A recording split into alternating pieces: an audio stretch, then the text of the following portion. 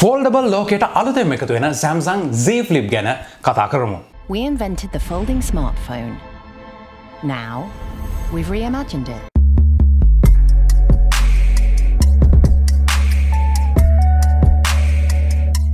ඔගලම සාදරයෙන් පිළිගන්නවා තවත් ඉන්ට්‍රස්ටිං වීඩියෝ එකකට. ඉතින් මේ වීඩියෝ එකෙන් ඔයගලන්ට කියන්න යන්නේ Samsung සමාගමෙන් තමන්ගේ ක්ලාසික් clamshell design එකක් යටතේ නිකුත් කරන Samsung Z Flip කියන ෆෝන් එක ගැන. ඉතින් මීට කලින් flip phones කියලා කියන්නේ බොහොම ජනප්‍රිය දෙයක් වෙලා තිබ්බා, විශේෂයෙන්ම original Moto Razr එකත් එක්ක වගේ. නමුත් ඊට පස්සේ ඒවා smartphone වලට ඇවිල්ලා ලොකු phones බවට පත් වෙන්න ගත්තා. ඉතින් මේ race එකෙන් ආයසරයක් වෙනස් වෙන්න Samsung සමාගම ඊට පස්සේ තමන්ගේ Galaxy Fold ෆෝන් එක ඒ වගේම අනෙකුත් ෆෝන් කම්පැනිස් වලින් මේකට හරියන විදිහට විශේෂයෙන්ම Huawei, Xiaomi වගේ සමාගම් වලින් ෆෝන්ස් නිකුත් කරා. ඒ උනාට ඒ හැම දෙයකදීම අර අපි පුරුදු වෙලා හිටපු ස්මාර්ට්ෆෝන් කියන එක පොතක් විදිහට එහෙම නැත්නම් book type open වෙන විදිහේ option එකක් තමයි මේ හැම සමාගමක්ම දුන්නේ. ඉතින් මේ හැම design එකක්ම මේ විදිහට තියෙද්දි book type එකට open වෙන phones විදිහට තියෙද්දි ආයසරයක් මුල් පිටුවට යන්න Motorola සමාගම සමත් වුණා. ඉතින් මේ Motorola සමාගමේ අලුත්ම flip phone එකත් එක්ක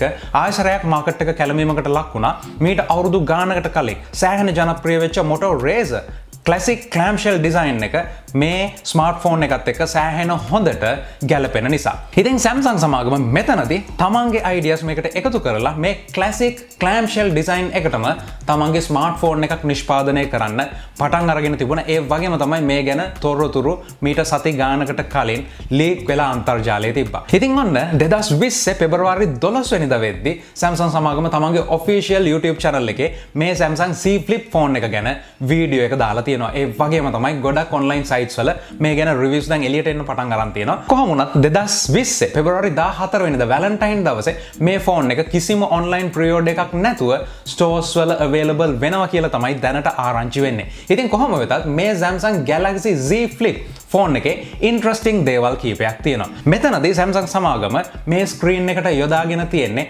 ultra thin glass එකක්. ඉතින් මේකේ reviews බලද්දී තේරෙනවා මේක සාමාන්‍ය plastic එක වගේ නෙමෙයි. එතනින් එහාට ගිහිල්ලා fingerprints එහෙම අඩුවෙන් register වෙන එහෙම නැත්නම් fingerprints තියන්න අමාරු හොඳ unique ඒ වගේම හොඳ elegant finish එකක් තියෙන touch එකක් තියෙන glass screen එකක් තමයි තියෙන්නේ කියලා. ඉතින් මීට කලින් නිකුත් කරපු Samsung Galaxy Fold phone එකේ තිබ්බ ප්‍රධාන ප්‍රශ්නේ තමයි මේකේ hinge එක.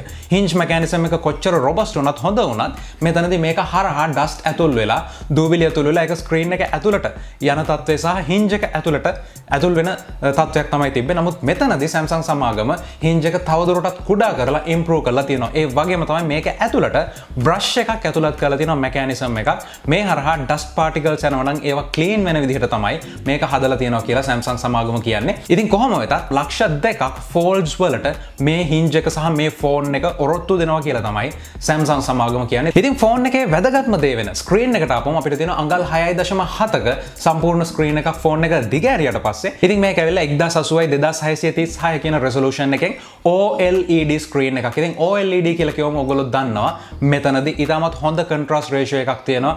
deep blacks ඒ වගේම bright whites එක. ඉතින් හොඳ color reproduction එකක් එක්ක glass finish එකක් එක්ක මේ ෆෝන් එකේ අඟල් 6.7ක high resolution screen එකක් තියෙනවා. ඉතින් මෙතනදී මේ screen එක ඔයාලට ක්‍රම කීපයකට පාවිච්චි කරන්න පුළුවන්. මෙතනදී මේ ෆෝන් එකේ modes දෙකක් යටතේ ඔයගොල්ලන්ට screen එක operate කරන්න පුළුවන්. පළවෙනි දේ තමයි full screen mode එක. එතනදී සාමාන්‍ය විදිහටම full screen එකේ apps වලට වැඩ කරන්න පුළුවන්. ඒ වගේම තමයි special UI එකක් හරහා Samsung සමාගම enable කරලා තියෙනවා මේ කොටස් දෙකේ වැඩ දෙකක් කරන විදිහට.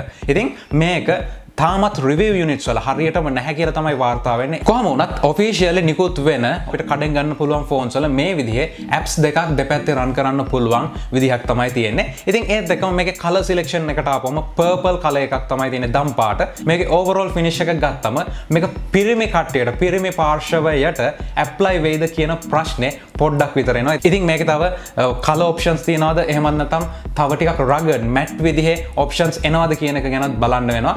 නමුත් මේ වෙනකන් Samsung සමාගම hint කරලා තියෙන්නේ එක color option එකක් විතරයි. ඒ purple color එක විතරයි. ඉතින් මේකේ cameras ගැන කතා කරොත් ඒකත් ටිකක් interesting. මේකේ තියෙනවා 12 megapixel camera එකක් back එකේ. ඒ වගේම තමයි ෆ්‍රන්ට් එකට ආපම ෆෝන් එක දිග ඇරියට පස්සේ හෝල් පන්ච් ඩිසයින් එකෙන් එන 10 මෙගාපික්සල් කැමරා එකක් තියෙනවා. ඉතින් වීඩියෝ වලට ආපම ෆ්‍රන්ට් කැමරා එකෙන් 2K ඒ වගේම බැක් කැමරා එකෙන් ඊටත් වඩා හයි රෙසොලූෂන් එකක් රෙකෝඩ් කරන්න පුළුවන්. ඒ වගේම තමයි ෆෝන් එකේ ෆෝල්ඩ් කරාට පස්සේ අඟල් 1.1ක OLED ස්ක්‍රීන් එකක් තියෙනවා.